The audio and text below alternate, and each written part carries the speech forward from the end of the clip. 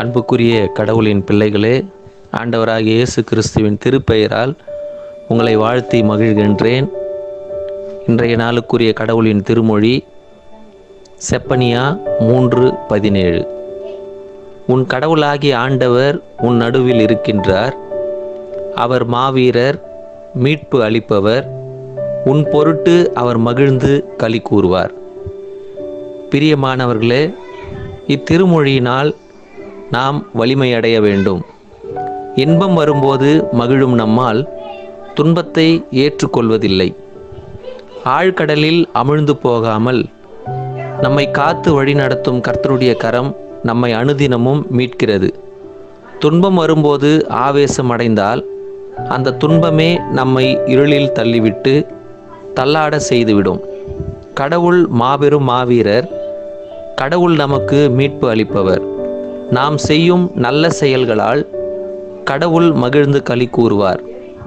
இன்பமோ துன்பமோ ஒரு செயல் நடக்கும்பொழுது அல்லது அச்செயல்களில் நாம் சிக்கிக்கொள்ளும்போது நம்மிடமிருந்து அதற்கு எந்த அளவு பிரதிபலிப்பு அவசியமோ அதை மட்டுமே நாம் வெளிப்படுத்த வேண்டும். நம்மை மீறிய துன்பத்துக்கு நாம் அடிமையாகி விடாமல் அச்செயல்களில் சிக்கிக்கொள்ளாதபடி நாம் எச்சரிக்கையாக இருக்க வேண்டும். அதற்கு நாம் ஆண்டவரின் வழி செல்ல வேண்டும்.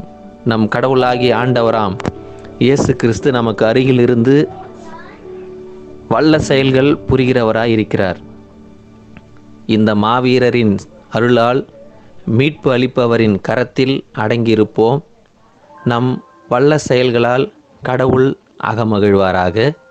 இறைவேண்டல் செய்வோம். அன்பு நிறைந்த கடவுளே, எங்கள் நடுவில் இருக்கிறீர். நீர் மிகப்பெரிய மாவீரர். நீர் எங்களுக்கு மீட்பு அளிக்கிறீர். பொருட்டு நாங்கள் மகிழ்ந்து களி கூறுகிறோம்.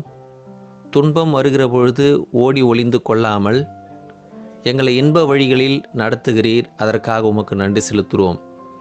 ஆழ்கடல் போன்ற சோகங்கள் எங்களுடைய வாழ்க்கையில் அமிழ்ந்திருந்தாலும் உம்முடைய வலக்கரத்தை கொடுத்து எங்களை மீட்டெடுக்கிறீர். அதற்காக உமக்கு நன்றி இறைவா. உம்முடைய வழிகளிலே எங்களுக்கு ஆனந்தம் கிடைக்கிறது. உம்முடைய வழிகளிலே எங்களுக்கு மகிழ்ச்சி தங்கியிருக்கிறது. எங்களை காத்து வழி நடத்தும் அன்பு நிறைந்த இறைவா. ஆமீன்.